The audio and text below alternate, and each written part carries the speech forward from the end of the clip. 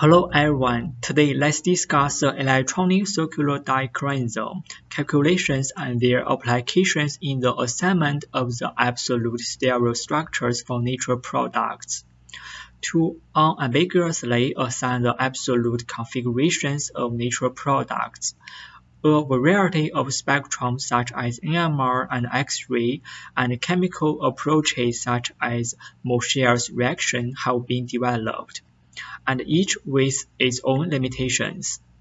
When chiral compounds possesses appropriate electronic circular dichroism may provide a powerful approach to the determination of their absolute configuration.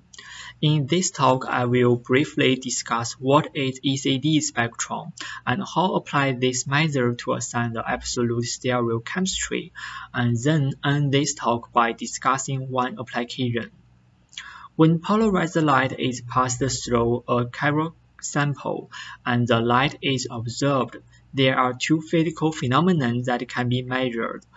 One is called the circular birefringence, which measures the difference in the refractive indices and result ORD curves.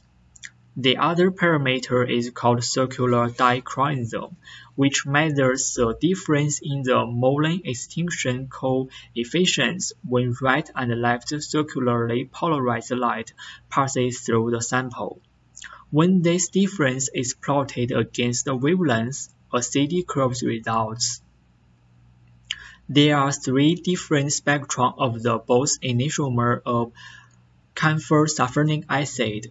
The blue lines are the UV visible absorption, the green curves are the ORD spectrum, and the red lines are the CD spectrum. For both enantiomers, their UV visible absorptions are the same, while the ORD and CD spectrum for one enantiomer are mirror images of the same curves for the other enantiomer. Different from the ORD, the CD absorption only happens at the same wavelength as the UV visible absorption.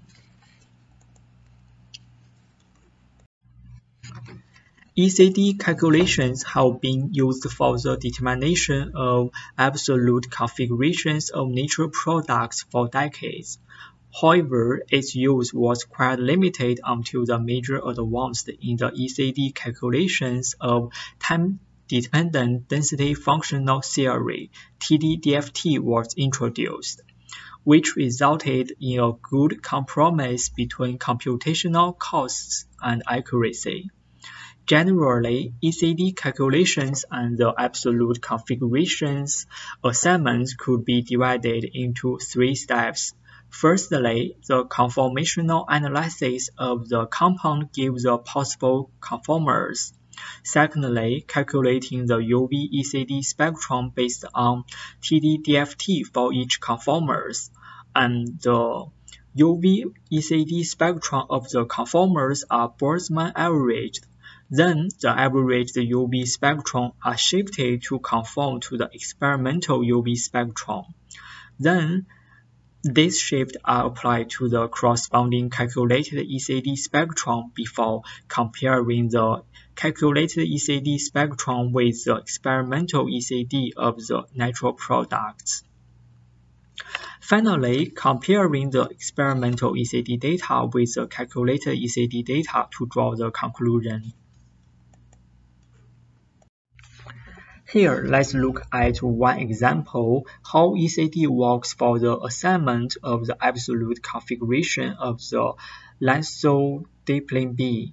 Lysodiplene B is a sulfur-containing natural product isolated from fungus, and its relative configuration was determined by extensive NMR measurements.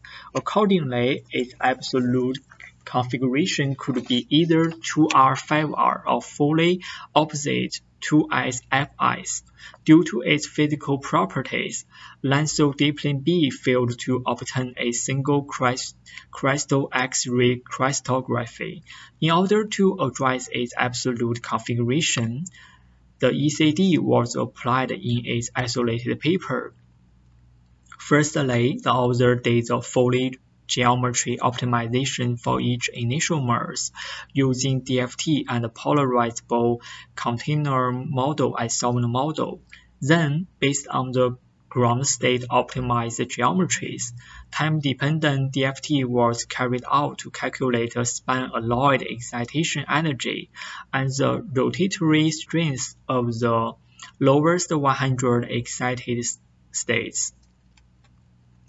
And the calculated UV ECD spectrum could be generated using the program SpecDays, which is a free software developed by Thomson Broom. This software could be easily downloaded and installed from the website. Then, 13 nanometer UV correction was applied to the corresponding calculated ECD spectrum.